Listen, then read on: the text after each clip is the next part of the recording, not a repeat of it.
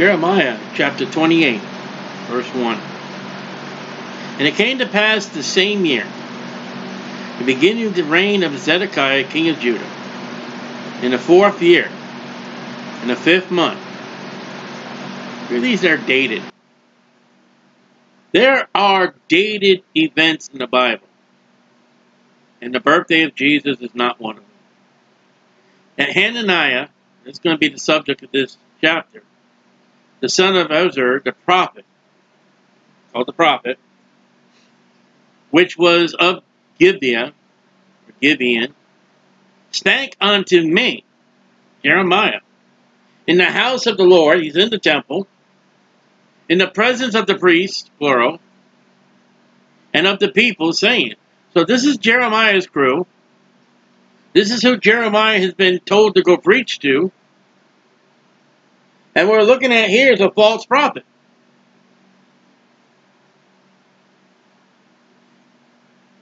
Thus speaketh the Lord of hosts, Hananiah, speaking, the God of Israel, saying, I have broken the yoke of the king of Babylon. Within 2 full years, it's sorry that God told Jeremiah 70 years.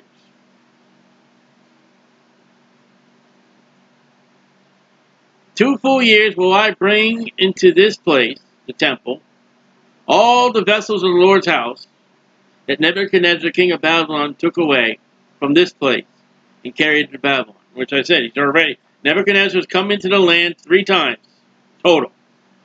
He's taken away things each of the 3 times. Now Hananiah is saying in 2 years it's all coming back. I will bring again this place Jeconiah, the son of Jehoiakim, king of Judah.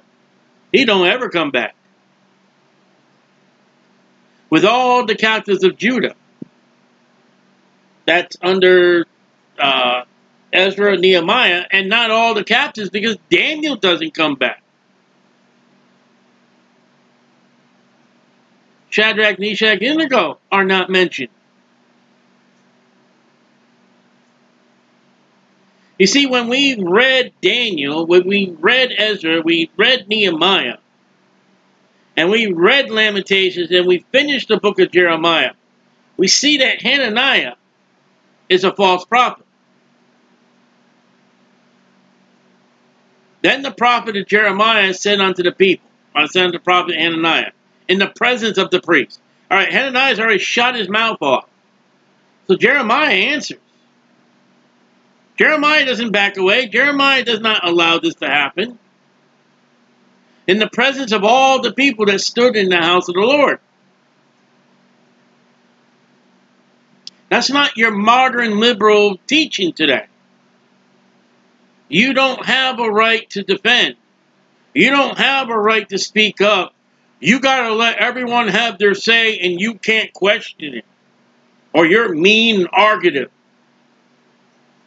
And I would assume that by the end of this chapter, before the death, Hananiah would have got, offended. Oh well. Recently, I just been unfriended by a Christian friend. What? Was it your pastor that told you to unfriend me? Or was it what I said the truth about your pastor?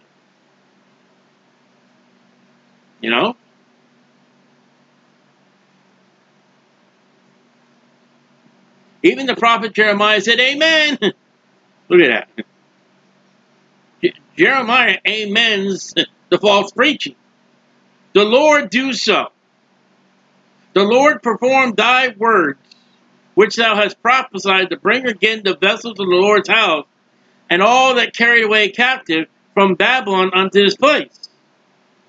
Notice Jeremiah didn't say the 2 years. Jeremiah has already said 70 years. So Jeremiah is taking a false preaching, that there was some truth in that false preaching. And Jeremiah has stuck out the truth and laid aside the lie. Most of what the serpent said to Eve was true. Only a little tidbit was a lie. Nevertheless, hear thou now this word that I speak in thine ears, and in the ears of all the people. Jeremiah still. The prophets that have been before me, and before thee of old prophesied against many countries, against great kingdoms of war and evil and pestilence.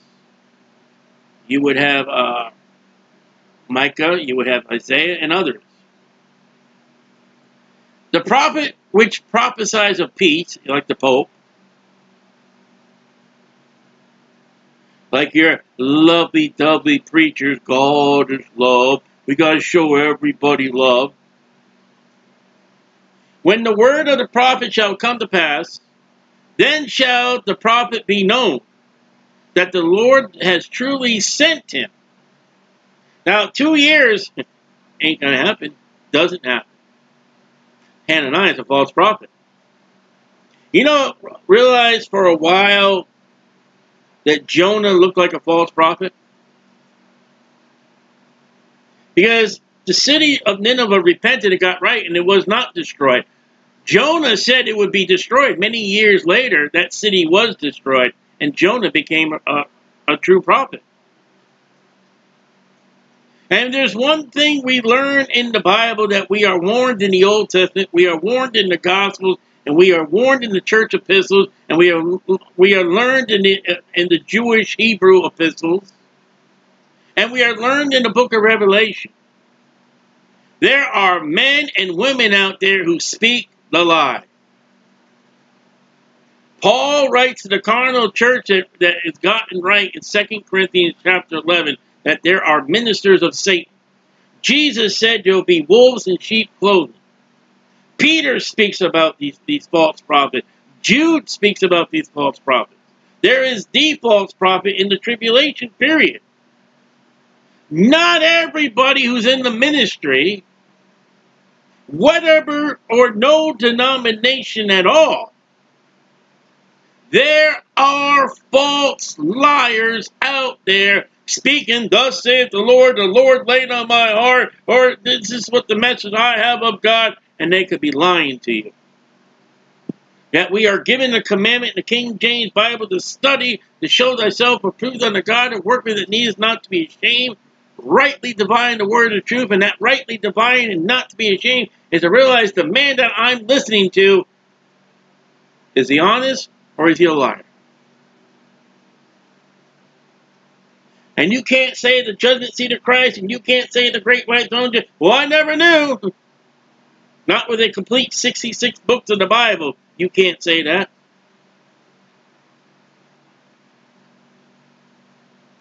If what they teach does not line up with the Bible, they're liars. You pay no attention to them.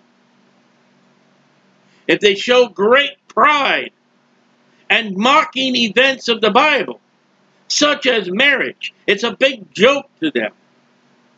You can turn them off. You can walk away from them. Yes, I've got men in mind as I'm saying it. Hananiah is one of them. And he's got an audience, he's got people listening to, and he's street preaching. He's street preaching before the priests and before the people. He's a street preacher, he's got to be right. No. Listen, I believe that abortion is a murder, but abortion is not to be preached on the streets. It is worthless. It has no value when Jesus said, preach the gospel, not abortion is murder. Whether that woman thinks abortion is murder or not, she may walk into that clinic and get that baby removed, but if she were to know that Jesus suffered and died for her, and was born, it was raised 3 days and 3 nights according for her sin, maybe that would change her life and the life of her infant. But to tell her that she's a murderer ain't going to do nothing for her soul, the doctor's soul, and the baby's soul. We're told to preach the gospel, not abortion is murder. That's worthless. That don't belong. And don't say scholars say, abortion is murder, but that's not what we're to preach. Again, the Laodicean church age gets it all screwed up, gets it all out of whack. Oh, we're on the street, we're holding signs, we're preaching. But we're not preaching the gospel. We're preaching other things that values nothing to the soul. Well, you know, we're praying for we're out there for the souls of those babies. If those babies die, they go to heaven. What if that mother dies on the operating table? Only thing she heard from you is she's a murderer. And murderers and liars have no point in the eternal life. They have their part in the lake of fire burns forever. God ain't going to work on her heart that she's a murderer. God will work on her heart. Jesus Christ suffered and died for you, was buried and rose again the third day according to Scripture. Believe on the Lord Jesus Christ and thou shalt be. God will work on that heart. Yes, I will tell you, you can mark my word. You're out there preaching abortion. You're wrong. You're wrong. You're wrong. You're wrong. Show me. Give me a Bible. Give me a book. Give me a chapter. Give me a verse. In the King James Bible, we're going out there and preach murder. We're out there and preach about abortion. I'll give you a verse that says preach about the gospel. I ain't saying abortion's right. Abortion's wrong. It's murder. It don't belong on the streets. Satan's got you distracted. Hananiah is a false prophet. He's lying. He's teaching lie. Now, abortion's murder, but it's a sidetrack. Hananiah is a liar, but you know, if you give reverence to the Queen of Heaven, if you listen to our church, we're the one great and holy, righteous, baloney church. All the religions say that. The Mormons believe they're the one right church. The Seventh-day Adventists, but you know, if you go to church on Sunday, not Saturday, you're of the Antichrist, you're going to go to hell. Jehovah's Witnesses, you don't believe, you know, you're the 144,000. 1, 2, 3. You're not. The Catholic Church will excommunicate you out of their church, and you're going to go to hell forever because you made the Pope upset. Listen, those are Hananiahs.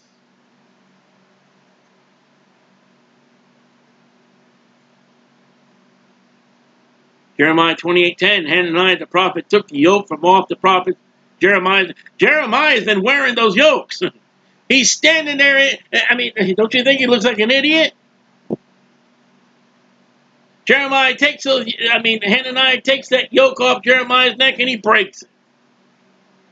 Now, what happens in chapter 10 all the way down to chapter 17, I don't like God for it. I don't like what God does. Whoa, what did he? Sacrilege. He don't like it. What, are we supposed to agree with everything with God? At least I'm being honest. Hananiah walks up to Jeremiah wearing the yokes. He takes off those yokes and he breaks those yokes. And Hananiah got upset. Jeremiah preached against him. Hananiah spake in the presence of all the people again, saying, thus saith the Lord. Here's a street preacher again. A false street preacher. Even so will I break the yoke of Nebuchadnezzar, the king of Babylon, from the neck of all the nations. There's false street preachers out there. They're called political. They're called Republicans and Democrats. They get out in the street and they preach their junk. And they lie to you. All of them lie. I've never known a political candidate has told you everything they promise you they'd fulfill.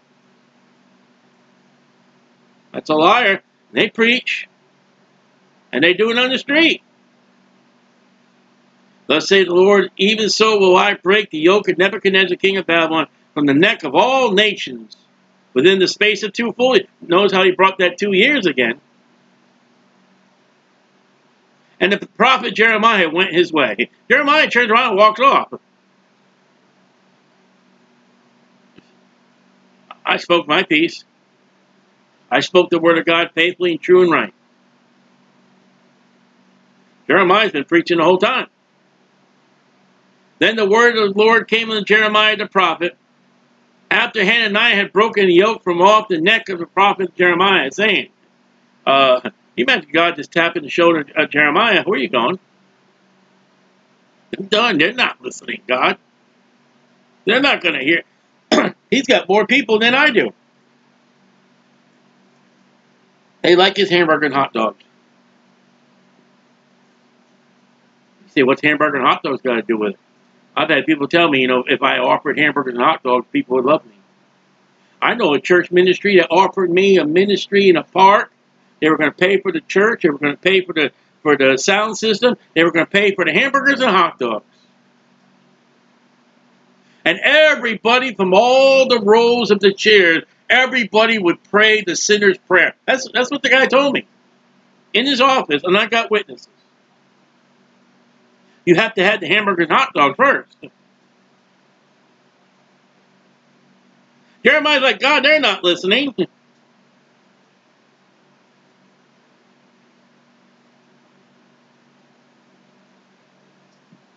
Look at verse 13.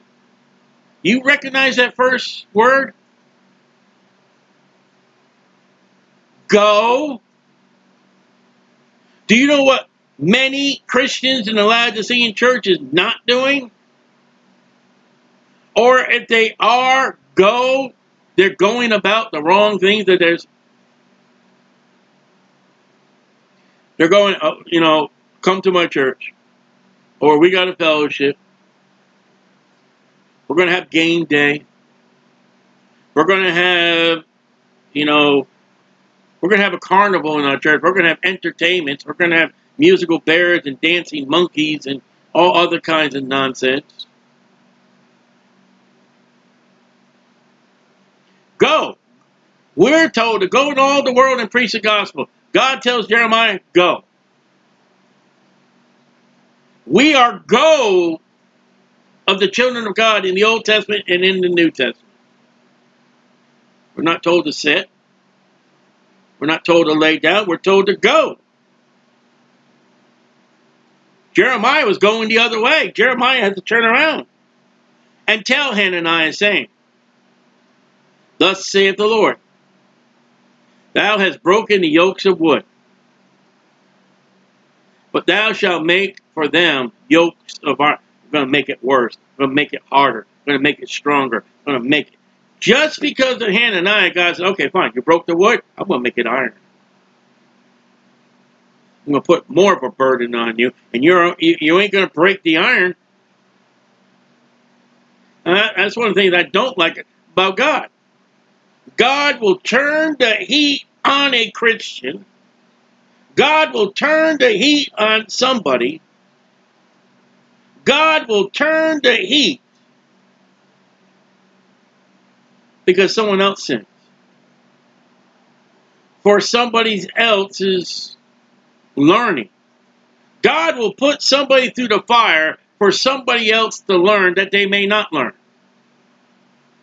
God may have somebody in the church suffering pain and misery, and they put up with that pain, and they survive the misery. And their life is to teach another Christian, you can do it, they can. I don't like that about God.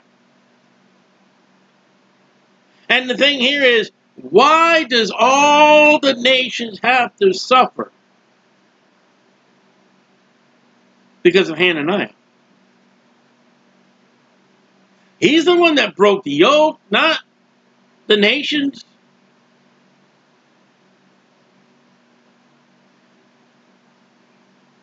I mean, many of the people in Judah are going to follow Hananiah. Very few follow Jeremiah. Very few. I'm not saying none do. For thus saith the Lord of hosts, the God of Israel, I have put a yoke of iron upon the necks of all these. Thank you, Hananiah. That they may serve the Nebuchadnezzar, the king of Babylon. Listen, God told Jeremiah, listen, you just give in to the Babylonians, give in to the Chaldeans, just put yourself in that yoke of Nebuchadnezzar, and I'll take care of you. But if you refuse, famine, death, war, pestilence. Oh, wood wasn't good enough? I'll make it iron now. Thank you, Hananiah. They shall serve him. And I have given him the beast of the field. Now, notice how God keeps saying that beast. What do they do? That's your livestock. That's your possessions, your oxen, your sheep. They're no longer yours.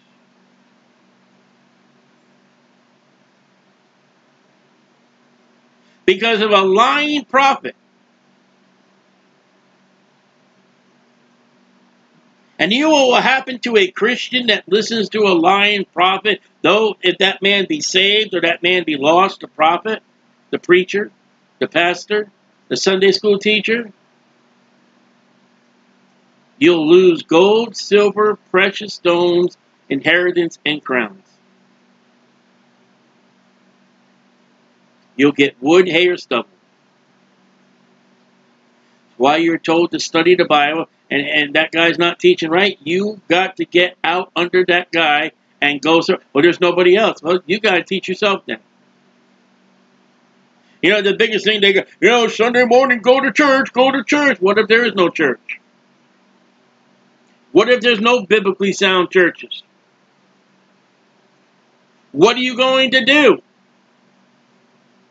You got a family, you got a wife and your children. There is no biblical sound church. What are you supposed to do? You start the church. In your living room. Yeah, I know a lot of say, in the living room? You mean not brand new pews and not all kinds of fancy fellowship halls and that kind of, yeah.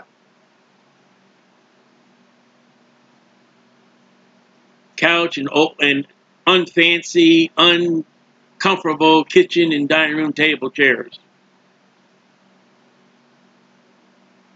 It's either that or you lose your peace and you lose it all. When you put yourself in the yoke of a false teacher who lies,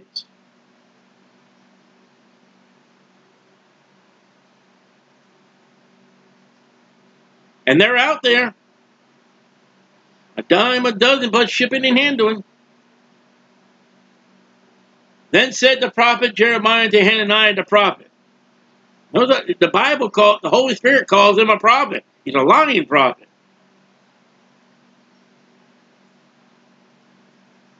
Hear now, Hananiah, the Lord has not sent thee. Got it?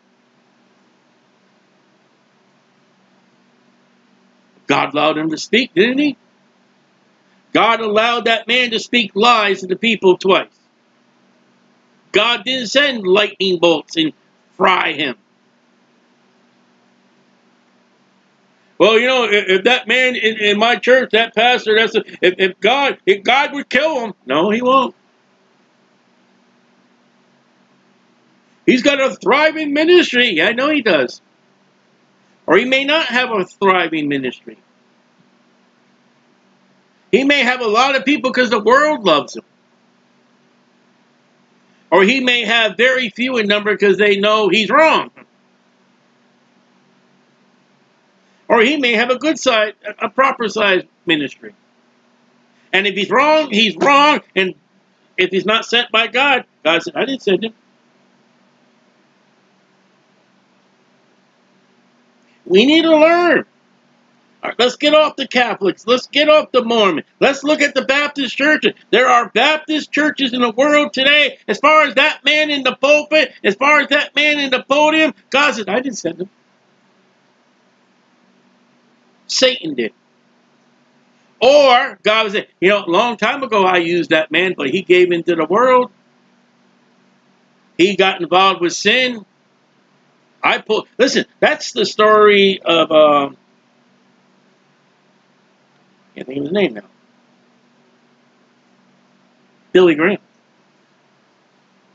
Billy Graham was a man of time, and God used that man. God influenced that man. That man preached hell. That man preached salvation. People got saved under the preaching of Billy Graham, and Billy Graham got into politics.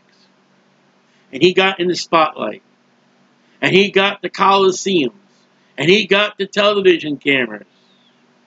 He also got away from hell. He also got away from the King James Bible. He got away from preaching what he ought to have been preaching.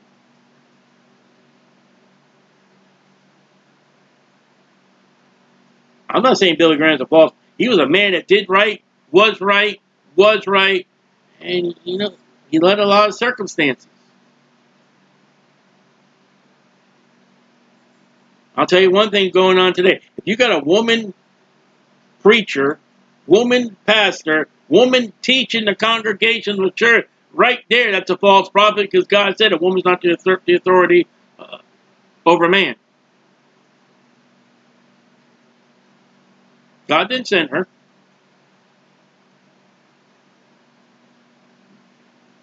There are ministries where there are men and women.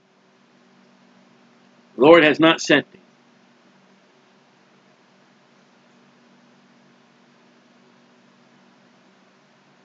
But the Lord has not sent thee, but the Lord has not sent thee, but thou, Ananiah, I have not sent thee, but thou makest this people to trust in a lie. What lies are out there? Millennialism. There's no millennium. We're gonna fix everything else, then Jesus is gonna come and pat us on the back. If we say this prayer, we walk the aisle, we get baptized, we join a church for salvation, we partake of the Lord's, literal body and blood, literal.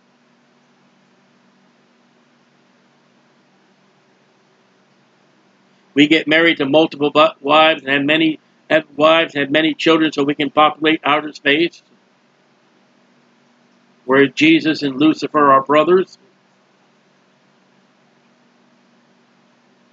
When Jesus Christ comes back, the blood that's on his garments is his own blood. That's a lie. Oh, the people in the Old Testament, they're Christians. That's a lie. Acts said they weren't called Christians until they were at Antioch. In the Greek, that's a lie. Webster's 1828 dictionary.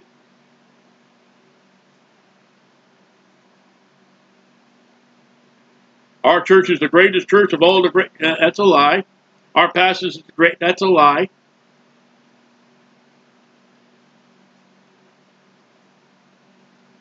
Aren't you? I'm so glad we're to be in the house of the Lord. That's a lie. You're not in the house of the Lord. You're in a building. The building is not the church. Stop calling it the house of the Lord.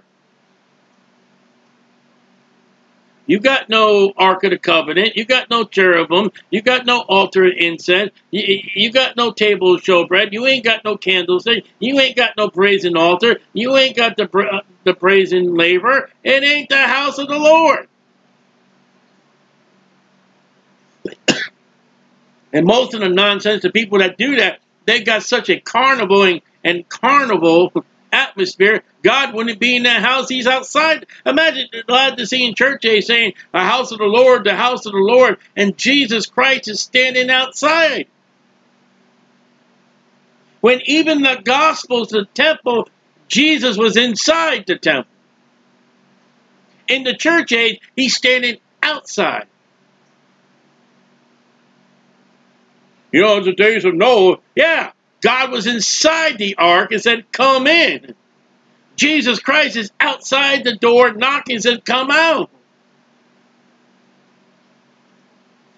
The Lord has not sent thee, but thou makest his people to trust in a lie.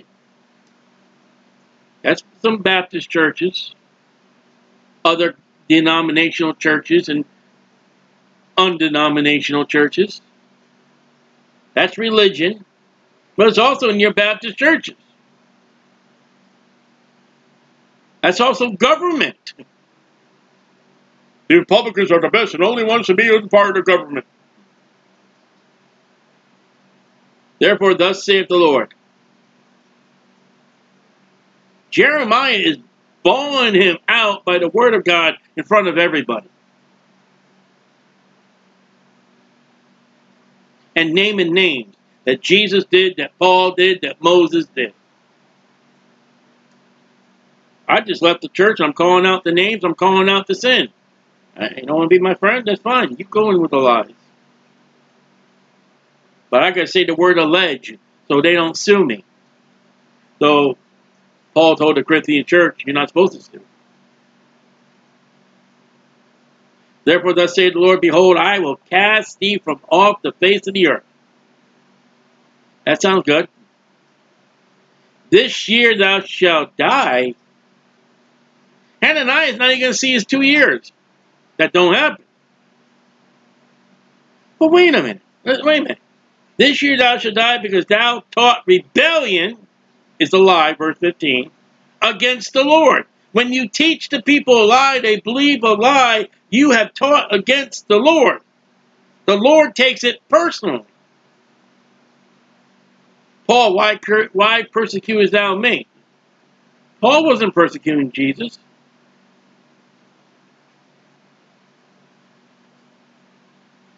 When you visited my brethren that were sick and you took care of them in jail and you took care of their medical need, when do we do it unto you? When you did it unto my brother. Now this is what I don't like. Alright? Verse 13 says, go and tell Hananiah, thus saith the Lord, thou hast broken the yokes of wood, true, but thou shalt make for them yokes of iron. Verse 17, so Hananiah the prophet died the same year in the 7th month. God, you're going to make it worse by iron. And the man that broke the wood is, okay, now it's going to be iron. And you killed the guy before his 2 years are up. That's what I don't understand about the Lord. Now, if all the people and all the nations say, yeah, all right, yeah.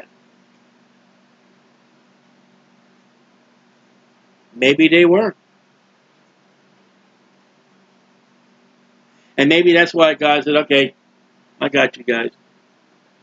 Maybe that's why Jeremiah walked away like, they're not listening. They're listening to Hananiah. You know, I felt like that with churches. I have stepped out of churches, left the church like,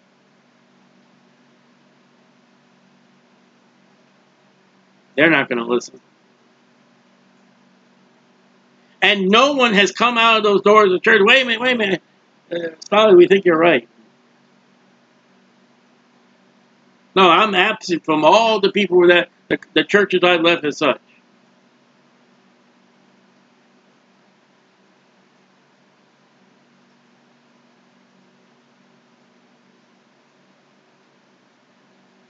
Maybe the people, maybe God said, okay, you want to listen to Hananiah? Okay. But when you've got a preacher, a pastor, a teacher, Sunday school, whatever that, if they are teaching the lies, and you are adhering to the lies, and not to the man that's teaching right,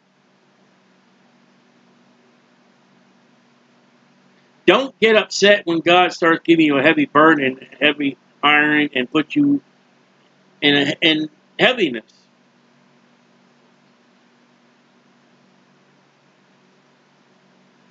Because Jeremiah's word was, hey, just go with the flow, do what God tells you to do, and all will be well. And there was rebellion against the word, there was false teaching, false preaching, and God said, okay, fine, I'll make an iron. And the man that was preaching, God said, okay, he's gone. I'm going to tell you something. Let me tell you an experience today in the churches. Don't expect that pastor, that teacher. Don't expect God, okay, God's going to kill him off early. No, he won't. Because God is long-suffering. That man may be in the pulpit, in the ministry for years and years and years, waiting for that man to get right and repent and get right.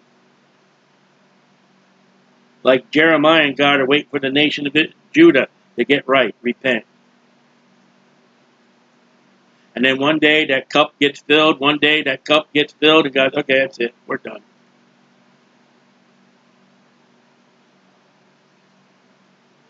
And for the Christian, the sorry thing is, if you won't listen to the Word of God, you will know at the judgment seat of Christ what's right and wrong, and that's too late.